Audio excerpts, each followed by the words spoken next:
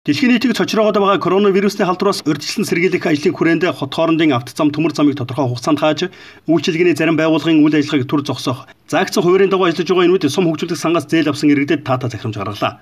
Тодорхойлбол дархан сумын засаг дарга аз жаргал цаг үеийн нөхцөл байдлаас шалтгаалan ихэнх жижиг дунд үйлдвэрлэл эрхлэгчдийн үйл ажиллагаа хязгаарлалтын горимд ажиллаж байгааг үндэслэн дархан сумын сум хөгжүүлэх сангаас зээл авсан иргэн аж ахуйн нэгж байгууллагуудыг 4-5 6 дугаар сарын зээлийн иргэн төлөлтөд зээл төлөх үлдсэн хугацаанд багтааж төлөх боломжийг олголоо.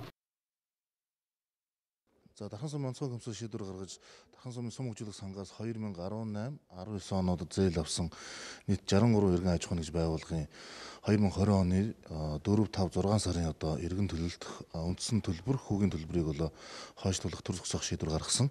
За ингэснээр өнөөдрийн энэ үүсэж байгаа нөхцөл байдалтай уялдуулаад жижиг дунд үйлдвэрлэл эрхэлж байгаа аж ахуйн нэгж байгууллагууд маань өөрсдөө бас энэ бизнесийн цагийн одоо хэм хязгаарлалтын үед ажиллаж байгаатай уялдуулж за орлогын одоо мэдээж төвлөрөл багасж байгаа. Үүнтэй уялдуулаад энэ 3 сарын хугацааны энэ төлөлтийг зогсоож байгаа. За ингэснээр бол энэ 3 сарын хугацааны төлөлтийг одоо зээлийнхаа үлдсэн хугацаанд одоо графикт одоо тавьснаар бол төлөх юм боломж нь бүрдэж байгаа. Ингэснээр бид энэ жижиг дунд бизнес эрхэлж байгаа иргэдийнхаа одоо ачааллыг бас бууруулж байна гэж одоо харж байгаа.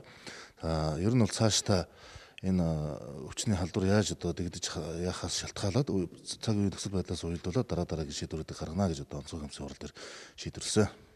Тус захирамжийг үндэслэн хүсэлт гаргасан иргэн аж ахуйн нэгж байгууллагуудын иргэн төлөлтийн хуваарьд өөрчлөлт оруулж дээрх хугацаанд алдан тооцохгүй байхыг сум хөгжүүлэх сангийн нэгтлэн бодогчдод үүрэг болгосон байна.